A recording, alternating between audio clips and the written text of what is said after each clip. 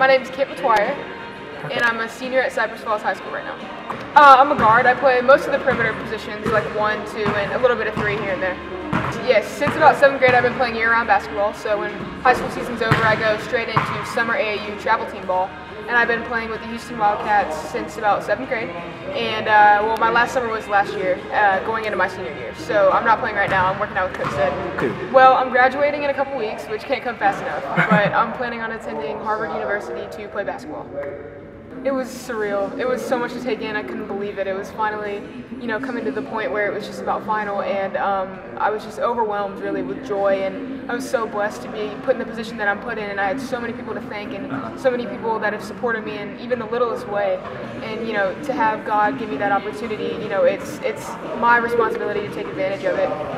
Basketball skills. It's an endless list, really. I mean, and just one day you can learn so much from them. I think really you come in here and it's hot because there's no AC, and there's very few water breaks, so the mental aspect of the game just takes off, and you really come to appreciate that more, and he's pushing you not only as an athlete but just as in your character as well, and he brings that so much, and you walk out of the gym just feeling accomplished. And he's also just a great guy in general. You can go to him with an issue, or just he's got a great outlook on life, and he's experienced so much, whether it's in the military or just training different people, and really, I mean, it's an unbelievable resource to have, and I'm really blessed to be able to train with him.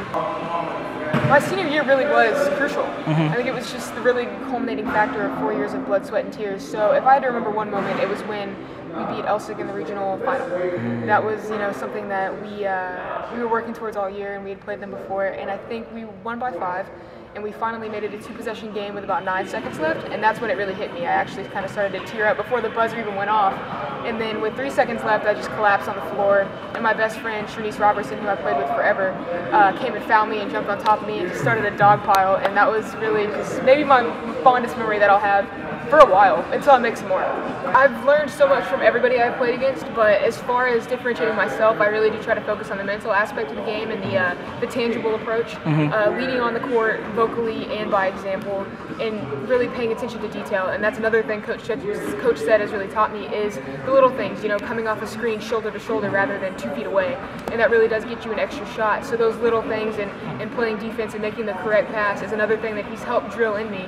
And that's something that I can't thank him enough, because I thought I was pretty good at it before, but when you listen to him talk and his intelligence about the game, you really can learn so much. And so that's another thing that I am trying to add to my repertoire.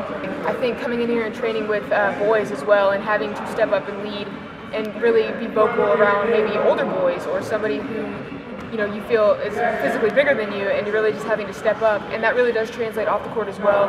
At school, at home, with your friends, and just being a more assertive person really is a great thing to have, but you need to be assertive to the point where you're still respectful to your peers, and that's something that's very important, because there's a difference between being assertive and just rude.